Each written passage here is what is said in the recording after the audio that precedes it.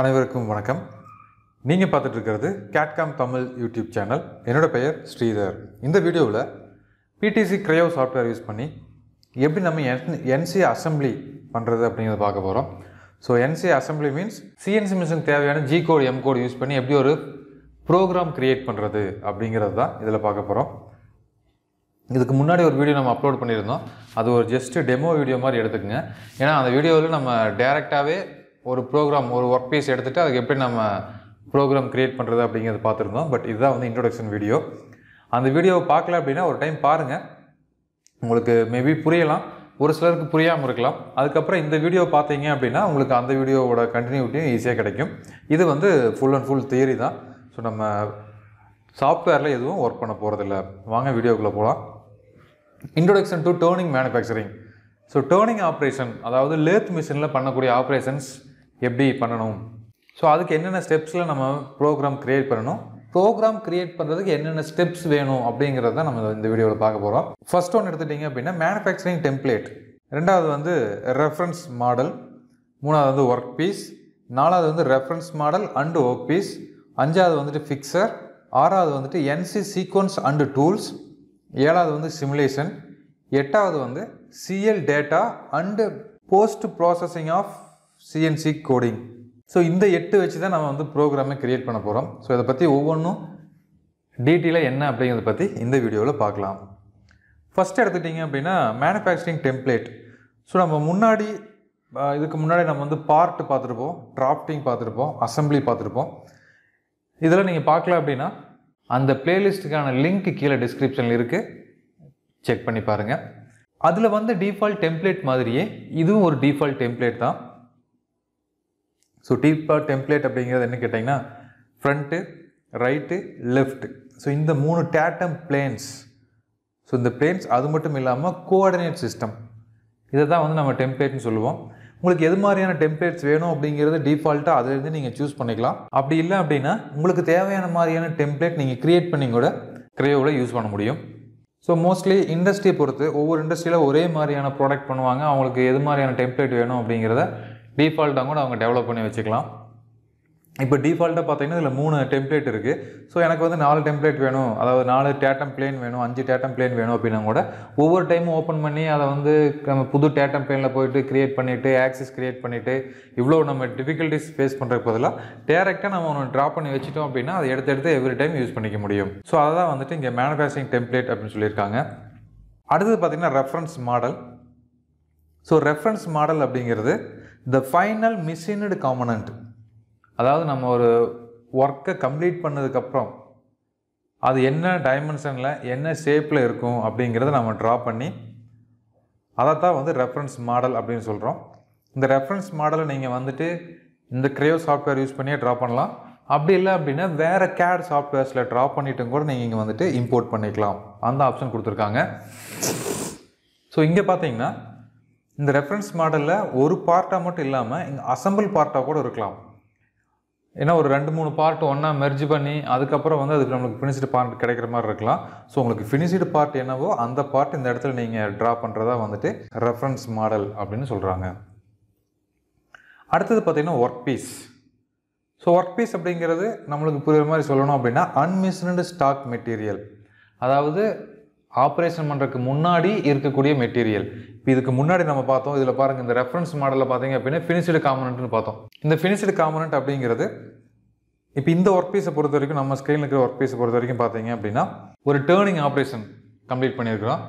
Maybe turning இருக்கலாம், நம்ம ரா மெட்டீரியலை பொறுத்து தான் சொல்ல முடியும் இது டேர்னிங் மட்டும் பண்ணியிருக்கிறோமா இல்லை ஃபேஸிங்கும் பண்ணியிருக்கிறோமா அப்படிங்கிறத. ஸோ நம்ம நார்மலாக எடுத்துட்டோம் அப்படின்னா ஒரு ஃபேஸிங், ஒரு டேர்னிங், ஒரு சாம்பர் இருக்குது அப்படின்னு நம்ம எடுத்துக்கலாம். ஸோ அப்போ இது வந்து ஃபினிஷ்டு. அப்போ இந்த ஃபினிஷ்டு மெட்டீரியலுக்கு எவ்வளோ ரா மெட்டீரியல் வேணும்? இப்போ ஃபினிஷ்டு மெட்டீரியல் 150 mm லென்த் இருக்குது, நான் வந்து 50 mm டேர்னிங் பண்ண போகிறேன் அப்படின்னா ரா மெட்டீரியல் எவ்வளோ லென்த் இருக்கணும், இல்லை எவ்வளோ டயாமீட்டர் இருக்கணும். நீங்கள் இந்த NCயில் வந்து அசம்பிள் பண்ணும்போதே அதை நம்ம பண்ணிக்கலாம். அது எப்படி அப்படிங்கிறது அடுத்த வீடியோ பார்த்தா உங்களுக்கு புரியும். இதை பாருங்கள், reference model and work piece. So reference model அப்படிங்கிறது இந்த உள்ளே இருக்கக்கூடிய ஃபினிஷ்டு மெட்டீரியல் நம்ம முன்னாடி பார்த்தோம். இங்கே ஒர்க் பீஸ் அப்படிங்கிறது க்ரீன் கலரில் இருக்குது பாருங்கள், அதுதான் வந்து ஒர்க் பீஸ். ஸோ இந்த ஒர்க் பீஸ் வந்து நம்ம மேனுஃபேக்சரிங் மாடியூல்லே வந்துட்டு க்ரியேட் பண்ண முடியும். அங்கே வந்து உங்களுக்கு சிலிண்ட்ரிக்கலாக இருக்கணுமா, ஸ்கொயராக இருக்கணுமா, எந்த இடத்துல வந்து ஆர்ஜின் பாயிண்ட் இருக்குது அப்படிங்கிற டேட்டாஸ்லாம் நம்ம வந்து இந்த இடத்துல கம்ப்யூட்டருக்கு இன்புட்டாக கொடுப்போம். ஸோ இந்த ஃபிக்சர் அப்படிங்கிறத எடுத்துக்கிட்டிங்கன்னா 3J செக்காக இருக்கலாம், இல்லை சிஎன்சி மிஷினில் எது மாதிரியான ஃபிக்சர் யூஸ் பண்ணுறீங்களோ அது மாதிரியான ஃபிக்சராக இருக்கலாம். நம்ம இப்போ வந்து ஒரு டேர்னிங் சென்டர் ப்ரோக்ராம் தான் பார்க்குறோம் அப்படிங்கிறனால நான் வந்து ஒரு டேர்னிங் சென்டரில் டிஃபால்ட்டாகவே 3J செக் தான் இருக்கும். ஸோ நம்ம 3J செக் இருக்கிற மாதிரியான ஒரு ஃபிக்சர் நான் உங்களுக்கு ஃபோட்டோவில் காட்டியிருக்கேன். இதில் பாருங்கள் ஃபிக்சர் இருக்குது. ஃபிக்சரில் வந்துட்டு க்ரீன் கலரில் ரா மெட்டீரியல் ஃபிக்ஸ் பண்ணியிருக்காங்க. ரா மெட்டீரியலுக்கு உள்ளே பார்த்தீங்க அப்படின்னா ஃபினிஷ்டு மெட்டீரியலோட ப்ராடக்ட் நம்மளுக்கு விசிபிளாக தெரியுது. ஓகேங்களா? ஸோ இது மாதிரி தான் நம்ம அதில் வந்து இன்செர்ட் பண்ணி ஒர்க் பண்ணுவோம். ஸோ இது மூலமாக நம்ம ஃபஸ்ட்டு கட் எங்கே இருக்குது, செகண்ட் கட் எங்கே இருக்குது, ஒவ்வொரு ஆப்ரேஷனுக்கு என்னென்ன டூல் வேணும் அப்படிங்கிறதுல ஈஸியாக நம்ம அண்டர்ஸ்டாண்ட் பண்ண முடியும். இந்த ஃபிக்சரில் இது மட்டும் கிடையாதுங்க. உங்களுக்கு என்டையர் சிஎன்சி மிஷின் வேணும், அந்த மிஷினுக்குள்ளே ஒர்க் பண்ணுற மாதிரி வேணும் அப்படின்னா கூட நீங்கள் சிஎன்சி மிஷின் ட்ரா பண்ணி வச்சுருந்தீங்க அப்படின்னா அதை எடுத்து கூட உள்ளே வச்சு நம்ம ஒரு ஃபுல் மிஷினில் ஆப்ரேட் பண்ணுற மாதிரி கூட பண்ணி காட்ட முடியும். அடுத்தது பார்த்திங்கன்னா NC sequence and tools. So அடுத்தது வந்துட்டு டூலை நம்ம வந்து டிஃபைன் பண்ணணும். டூலை டிஃபைன் பண்ணுறதுக்கு முன்னாடி டூல் பாத் எது அப்படிங்கிறது நம்ம டிஃபைன் பண்ணணும். ஸோ இது வந்து பார்த்திங்கன்னா நான் இப்போ டூலுமே டிஃபைன் பண்ணியிருக்கேன். இந்த பிக்சரில் உங்களுக்கு பார்த்தா தெரியும். பட் நம்மளுக்கு தேவையானது இந்த டூல் இல்லை. இங்கே பாருங்கள், இந்த இடத்துல ஒரு ப்ளூ கலர் ஒரு லைன் போயிருக்கும். இங்கேருந்து இது வரைக்கும் ஒரு லைன், இதுக்கு மேலே ஒரு லைன். ஸோ இதை நம்ம வந்து டிஃபைன் பண்ணணும். அதாவது ஃபினிஷ்டு மெட்டீரியல் எவ்வளவு அப்படிங்கிறத நம்ம வந்து இந்த பாத் மூலமாக டிஃபைன் பண்ணணும். ஃபினிஷ்டு மெட்டீரியலில் டூல் எது வரைக்கும் மூவ் ஆகணும் அப்படிங்கிறத நம்ம எந்த டைரெக்ஷனில் மூவ் ஆகணும் அப்படிங்கிறத நம்ம வந்து சொல்லுவோம். ஸோ அதான் வந்து NC சீக்வன்ஸ் அப்படிங்கிறது. ஸோ நெக்ஸ்ட்டு வந்து டூல் பாத்து, அதாவது ஃபைனல் டூல் பாத்தும் நம்ம இந்த இடத்துலையே மென்ஷன் பண்ணிடுவோம்.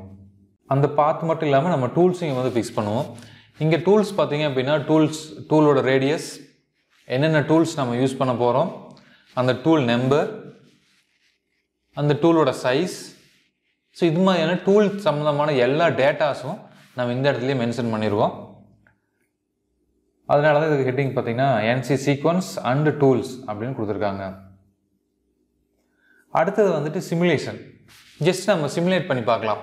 அதாவது நம்ம ஃபினிஷ்டு மெட்டீரியலுக்கு தகுந்த மாதிரி டூல் மூவ் ஆகுதா, இல்லை டூல் வந்து அன்னெசரியாக எங்கேயாவது மூவ்மெண்ட் இருக்கா. ஏன்னா உங்களுக்கு ஒவ்வொரு டைமும் அன்னெசரியாக டூல் எங்கேயாவது மூவ் ஆகிட்டு இருந்துச்சு அப்படின்னா நம்மளுக்கு சைக்கிள் டைம் இன்க்ரீஸ் ஆகும். சைக்கிள் டைம் இன்க்ரீஸ் ஆகுது அப்படிங்கும்போது ஆட்டோமேட்டிக்காக உங்களுக்கு ப்ராடக்டோட டைம் அதிகமாகும்.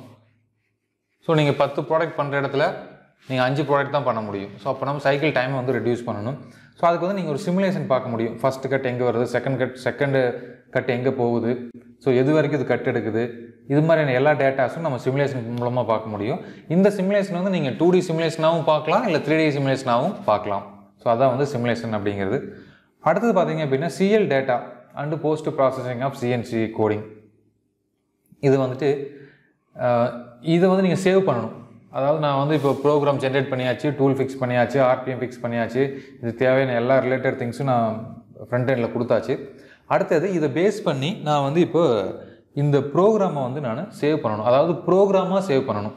ஜஸ்ட் நீங்கள் சேவ் பண்ணுறது அப்படிங்கிறது ஓகே. அதை வந்து நீங்கள் அந்த அசம்பிள் பண்ணி வச்சுருக்கிறது, அந்த நீங்கள் கொடுத்துக்கிற டேட்டாஸ்லாம் சேவ் ஆகும். அது இல்லாமல் அதாவது வந்துட்டு G code M code use பண்ணி அந்த G கோட் M கோட் ஃபார்மேட்டில் எப்படி சேவ் பண்ணுறது அப்படிங்கிறது அந்த CL data and post processing அப்படிங்கிறது.